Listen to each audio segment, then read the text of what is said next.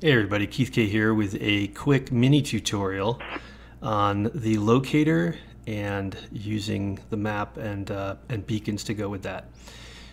So let's get started. Okay, so let's start with taking a look at the locator. You start off with the locator hot linked to 4, or you can move it around here in the inventory screen if you like. We press 4 to bring it up, and you can see that it does have the structures that we've built highlighted in orange. If you right click, you can zoom in and you can see that there are little dots that correspond to, at least seem to correspond to some of the mineral rocks that are around. If you look in the upper right hand corner, you'll also notice that I can cycle through what the locator is pointing to, which gives me the compass and the distance. Right, so my spawn position for this particular game is 77 meters in this direction. If I left click, I can see where my drone is because sometimes he takes off. I've named this the main base.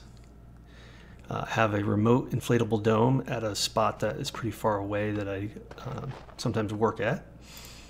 Work Camp Alpha, which has, I believe it has a bunch of minerals and some gases.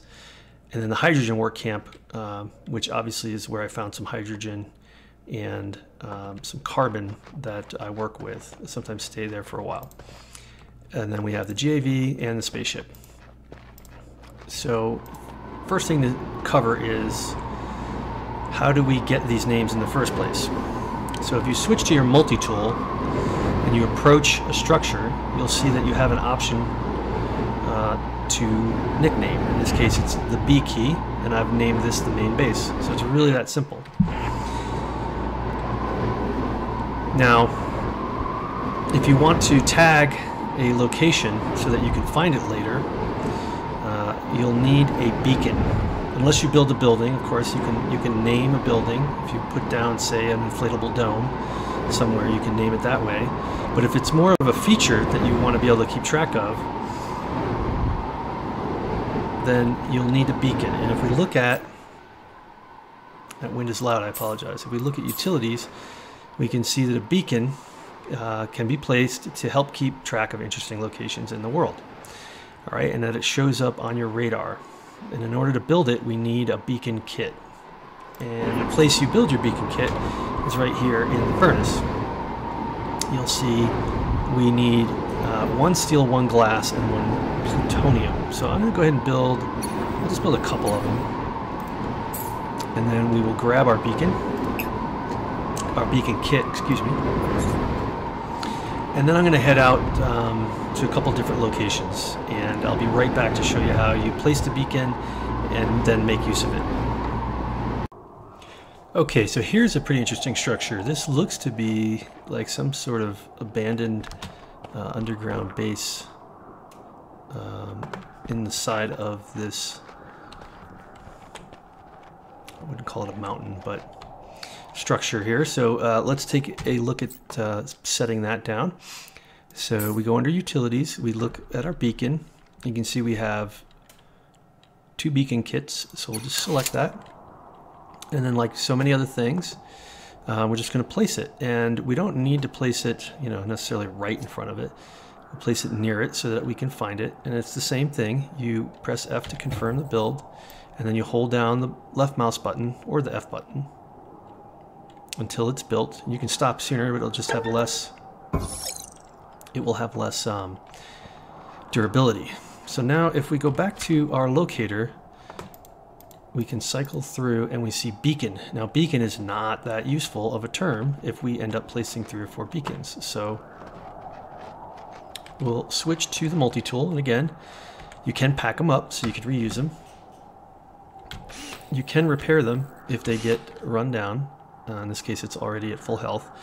But here we'll go ahead and nickname them, and this is, we'll call this Abandoned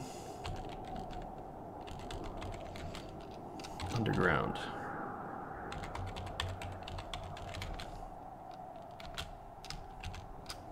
and it won't allow any more than that. So we'll just stick with that. We'll know what that means. Now, one thing I do want to point out before you get into a vehicle, you don't need your multi-tool for this. Before you get into a vehicle, you want to make sure you bring up your locator and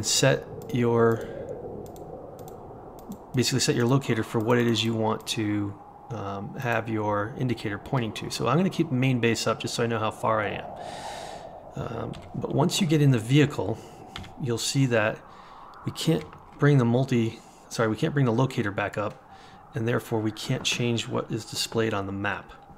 So that is one thing when you are in a vehicle that you want to make sure you do before you board, before you get on it. All right, and I'm going to find another interesting spot to put the second beacon, and we'll be back. All right, so here we've got a couple of berry trees in this forest here. So we're going to go ahead and put our second beacon down, since I have so much trouble finding these in the first place. I'll just put it close to this particular beacon, this particular berry tree. So go ahead and place it and then hold.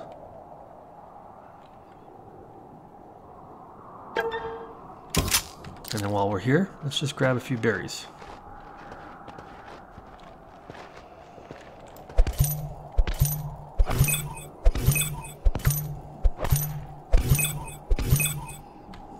Okay, and let's not forget, where is the berries? Sometimes these berries fall all over the place and you don't get as many as you think, but even just a few gets you started. So again, we're going to switch to the multi-tool, approach the beacon, hit nickname, and then we'll say berry trees. If I could spell. Although beer trees would also be pretty interesting. All right, and that's about it. You can now see, if we go to our locator, we have our main base, the abandoned underground base that we left a beacon for, and now our berry trees that we left a beacon for.